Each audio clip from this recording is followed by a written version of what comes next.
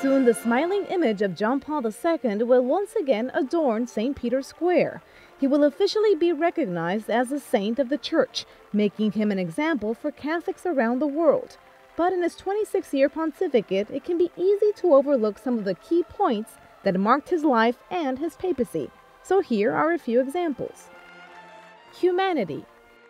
Karol Wojtyła was passionate about life and the arts. He loved poetry and drama, and in fact, he used to be an actor himself and wrote a play before he was ordained a priest. A key moment in his life was when he was employed in a chemical factory. Questa esperienza di un operaio e nello stesso tempo di un seminarista clandestino mi è rimasta per tutta la vita. Nella fabbrica per fare il mio turno 8 ore di giorno o di notte. Ho portato con me alcuni libri. I miei colleghi, vuol dire operai, si sono meravigliati un po', ma non scandalizzati. He was a pope everybody felt close to. He loved to laugh and wasn't afraid to show it. He was also known for hugging people. He wasn't afraid. He was a man of deep faith who put his trust in God.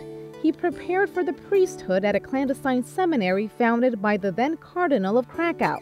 And because of the tense atmosphere, he was ordained in secret. He always challenged everyone to not be afraid of life's difficulties. Non abbiate paura. He never denied his health problems. In fact, he would even joke about them every now and then. Come vedete, è un papa un po' deficiente, ma non ancora decaduto. He underlined the importance of conscience instead of hatred, and this, he said, was the best way to counteract materialism. He chose understanding as a path towards democracy. The traveling pope. John Paul II was the pope and world leader who traveled the most in history. He visited 129 countries. He took on a total of 146 trips outside of Italy, which adds up to the equivalent of 3 times the distance between the Earth and the Moon. And during his journeys, he welcomed meetings with different types of people. Los mineros queremos que se ponga este casco. Dice un trabajador minero más de Catavi. Creemos en Dios Padre Santo. His first trip was to Mexico, a country he fell in love with immediately. His last trip was in August 2004, when he traveled to the Lourdes Shrine in the south of France. He died 8 months later. He asked for forgiveness. During the Jubilee in the year 2000, John Paul II asked for forgiveness for the Church's sins. From the Crusades, the Inquisition, divisions within the Church, the persecution of Jews, racism, and social injustice. He even personally forgave Ali Aka, the man who tried to kill him in St. Peter's Square on May 13, 1981. Accessible saints. John Paul II is also remembered for naming saints different cultures could relate to.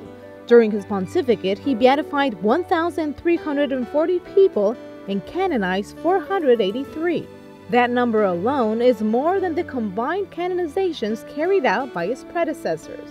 Among the saints he proclaimed are parents like Gianna Beretta, indigenous people such as Juan Diego and Kateri Tekakwitha. There's also the charismatic Padre Pio, the beatification of Mother Teresa, and Pope John XXIII.